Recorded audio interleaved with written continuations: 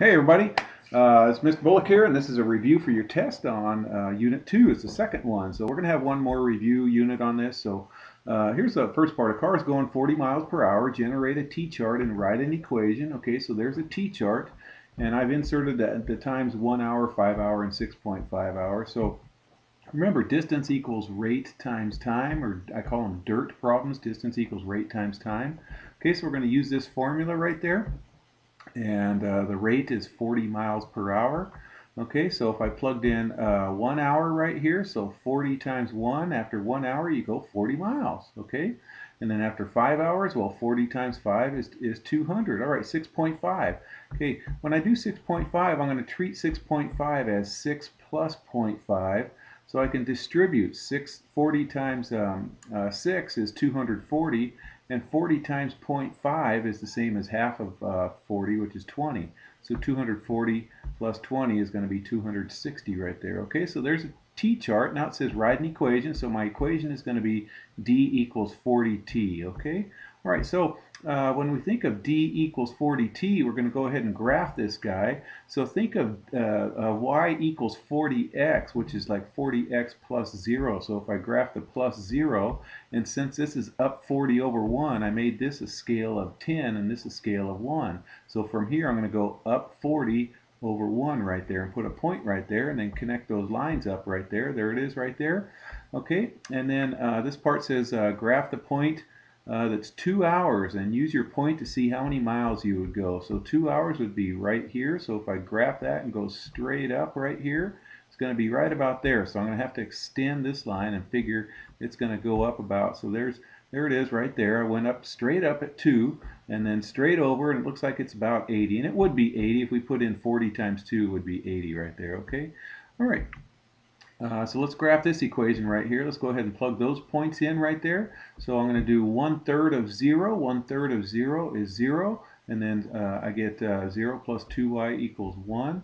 So I get y equals 1/2 right there. Okay, and then we're going to plug in 3. All right, so when I plug in 3 right here, then 1/3 times 3 is this 1 right here. So 1 plus 2y equals 1. Then we're going to subtract 1 from both sides and get 0. Okay, so you get 2y equals 0, so y equals 0. So I graphed 3, 0. So here's 3, 0. Oops, I forgot. Here's 0, 1 point, or 0.5 right there. Then plug in negative 3. When I plug in negative 3, 1/3 times negative 3 is negative 1. So you add 1 to both sides, and I get 2 over there. So 2y equals 2, so y equals 1. So we're going to graph negative 3, so to the left 3, up 1. And it should lie on a nice straight line right there, okay? So there it is right there. All right, now let's take that equation and multiply that equation that we just did by 3 and rewrite the equation and graph. Okay, so there it is multiplied by 3. We distributed the 3 through, 3 times this, 3 times this, 3 times this. So here the 3's cancel. I'm left with 1x. 3 times 2y is 6y, and then 3 times 1 is that. Now I'm going to use those same points, 0, 3, and negative 3. So when I plug in x equals 0 right here, I'm going to get 0 plus 6y equals 3, and 6 goes into 3.5 times, okay?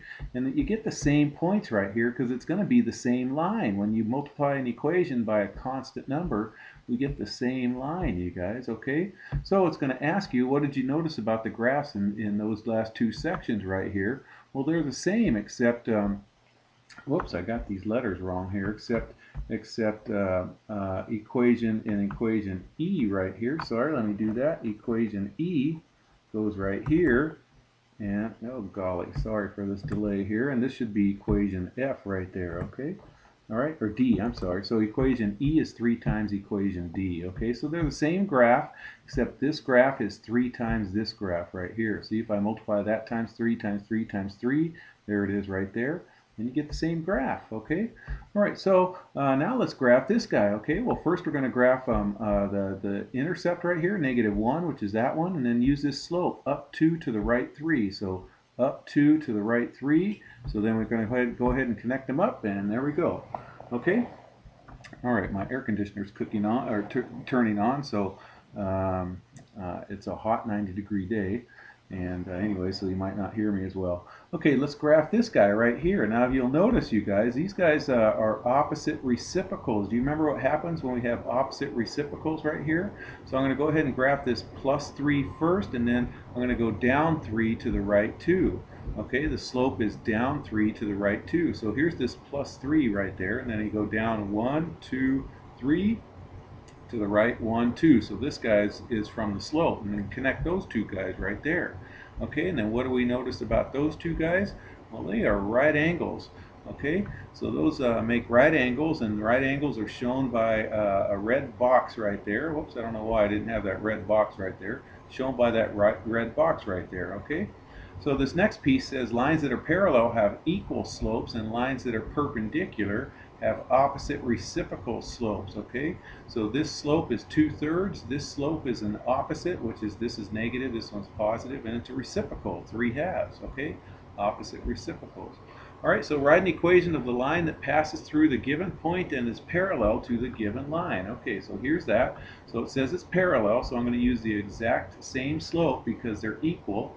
And then we're going to just substitute this in for x right here and this in for y right here and solve for b. Okay, so here we go. And then we're going to add 9 to both sides. We get b equals 4, and then just throw b back up right up here. So the equation, the answer is going to be y equals 3x plus 4. Let's try one in standard form, okay? Number 2. All right, so the slope on this one here, you guys, remember the slope is opposite a over b, okay? Remember when it's in this form, ax plus by equals c. The slope is opposite this number, so it's going to be -2, and then it's over this number, -5. So negative over negative is a positive 2/5. So we're going to have the same setup, 2x minus 5y equals c. We just got to figure out what c is, and we figure that out by plugging in the ordered pair up there, 5 for x and 1 for y. So 5 is going to go right here, and 1 is going to go right there, okay? So there we go. I'm going to substitute those in, and I get c equal to 5 right there. So the final answer is going to be 2x minus 5y equals 5, okay? Now if you wanted to solve for x, or for y equals mx plus b, that'll work too. Just get a different looking answer. It's the same line, actually. So this one says, write an equation of the line that passes through this point, but it's perpendicular. So perpendicular means it's going to be an opposite reciprocal. Okay, so the slope of this line is 2. So a perpendicular slope is to flip it and change the sign. It's going to be -1/2. So we're going to go y equals -1/2 x plus b. Substitute in that point up there. Okay, so that's x, that's y, so that's what I have right here. There's my y, there's my x right there, and then 1/2 times 4 is 2, except it's negative for that one right there. Okay, so then we're going to go ahead and do plus 2 to get rid of that -2. Okay, -5 plus 2 is -3, and then that goes right up there, and then so there's the answer right there. Okay, all right, almost done. So this one, let's try it with this one here. Okay, so here I got to go ahead and there's the slope right there. Okay, so the slope for this line is opposite a over b. So a perpendicular slope, you guys, is going to be -4. Okay, so my -4. I mean, you could solve for y if you want. You're still going to get y equals 1/4 x plus what is it, -7/4, I think, you guys. But, or you can just recognize, here's the slope, opposite this number over this number right here, okay? So +1/4, okay? So a perpendicular slope is to flip this and change the sign. So now I know it's going to be y equals -4x plus b. That's the hard part right there. And then substitute the point in, and then you get b equals 19, and so there's your final answer, okay? I hope that helps you guys. Take care.